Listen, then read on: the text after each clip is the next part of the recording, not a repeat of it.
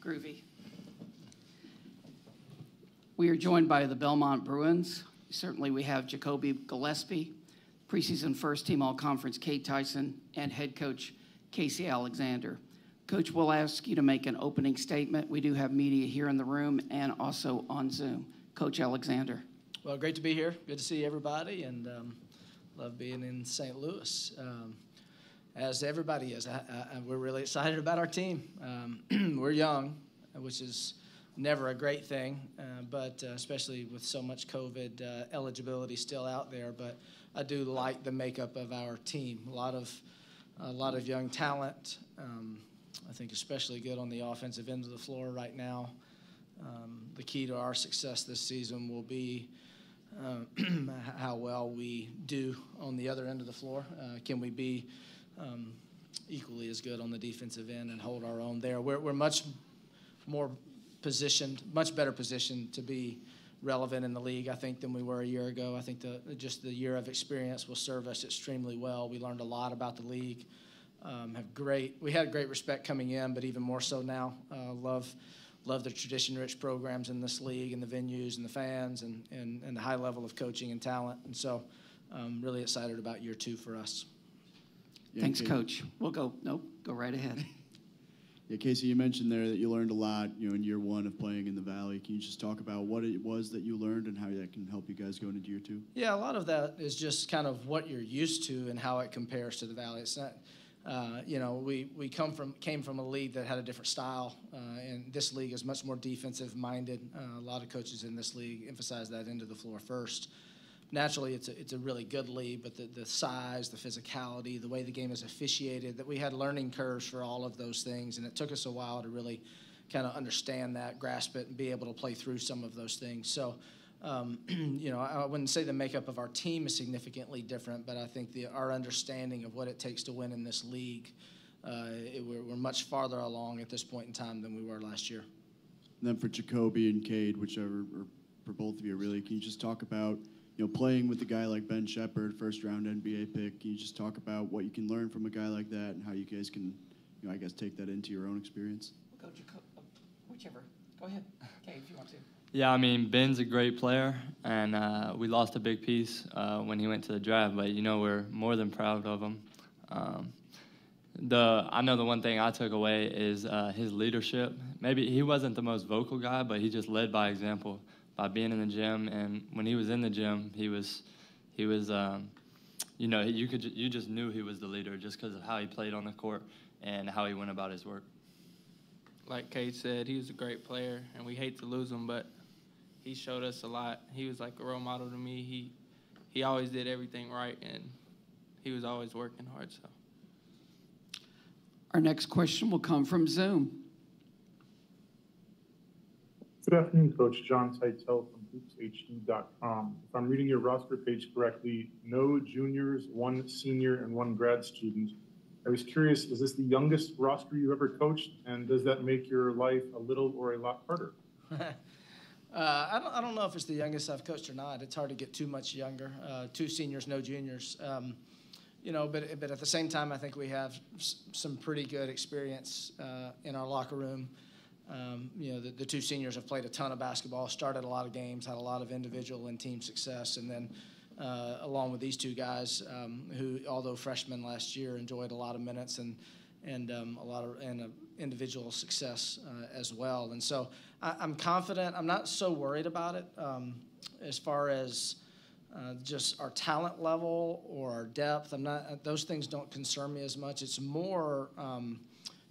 Belmont's always had great success because of the longevity of the players in the locker room and on the roster, and we're missing that. And so it'll take some time for this team to figure out who it is without kind of the traditional core leadership that we've always enjoyed. Coach, with Ben Shepherd moving on to the NBA, how do you replace a guy like that, both in terms of on-court production and off-court leadership? Yeah, not easily. You don't lose a first-round pick and replace them and act like it's not difficult to replace. And I think Ben's, Ben, as these guys mentioned, he had remarkable consistency, not just from game to game, but literally daily. I mean, he played with great energy. He was always healthy. He was always available. He was always a great teammate. And those things are really important to the dynamics of a team. And so that will be hard to replace. There's no doubt about that. And then he was so good on both ends of the floor. That's really where we'll miss him the most. He was our leading scorer, and he was a first-team all-conference guy. But he guarded the best player on the other team, perimeter player, for 3 consecutive years. He played a ton of minutes, really put our team on his back last year and performed mightily doing that. And so it's a challenge, to say the least. Our next question comes from Zoom. Yeah, hey, for both Cade and Jacoby, I'll just ask you this. What did you learn about your games last year as freshmen at the college level, and what's the biggest thing you both worked on this off season to try to take your game to the next level? I'd say the main thing I learned from being in the Missouri Valley last year is just how physical the game is, how physical the game can get, and that strength helps you tremendously. So I've been working on that a lot. And I think the main thing I've been working on this offseason has been just playing lower on both ends of the floor. It gives me more leverage in any kind of quickness move or, jab step or just beating a defender to a spot. So. The main thing I learned was just how all the little things matter in the games. And I worked on shooting and also stepping up on the defensive end so I can guard all the guards and stuff. And if I could get in with Casey real quick. Casey, you talk about the physicality of the league, and you say, the roster is relatively the same. But do you feel like you added significant physicality with like a guy like Dia or Brigham Rogers in your freshman class? Do you feel like you added that in what you recruited this offseason? I do think we addressed the need. I don't know if we got ourselves completely over the hump or not, but like I said, that's not going to be a quick fix for us. But again, I like the makeup of our team. I don't really feel like we're missing anything significantly. I think it was more a measure of just getting ourselves accommodated with how the game is played in this league, more so than lack of pieces. So I'm excited to see where we are, to answer your question.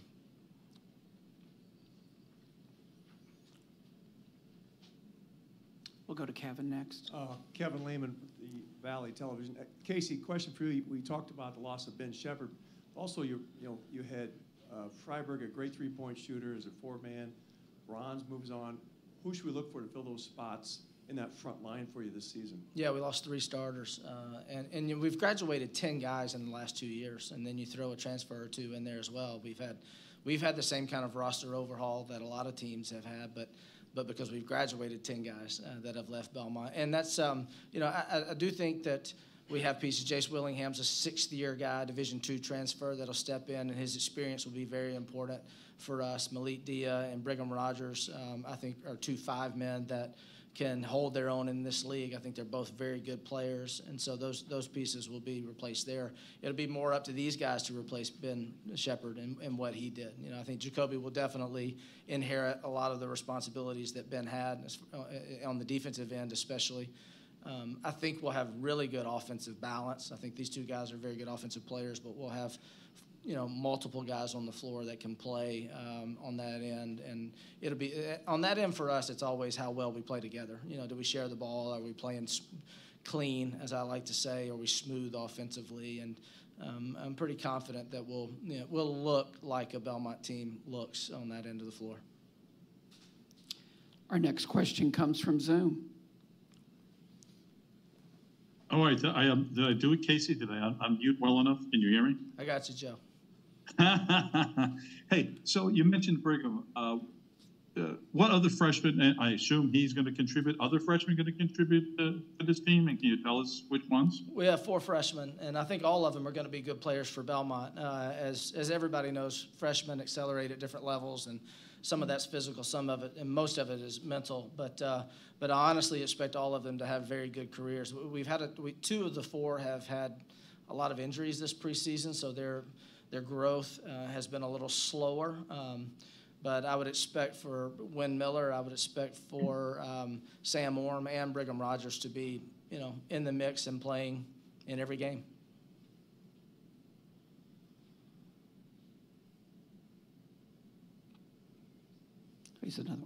We have another question from Zoom. Hey, Coach. Looking at this year in the backcourt specifically with the presumably more healthy Keyshawn Davidson, what are you looking for out of the backcourt tandem with Jacoby and Keyshawn this year with the second year in the Valley? Yeah, Key's definitely more healthy. He had a complete labrum tear 3 days before our first game last year, so he's recovered from that off-season surgery and excited about that. You're talking about a guy in Keyshawn that started over 100 college basketball games at the Division I level and is a real steadying force for our team. I think he and Kobe are very different in what their greatest strengths are, which I think is good. I think that versatility will serve us well. I like that both guys can play with the ball or without the ball and really make a good and dynamic guard combo for us. And the three of them combined, when you include Cade, I think makes our backcourt really, really good. I mean, the success of our team, especially early in the season, will probably be determined by how well those guys pick up where they left off.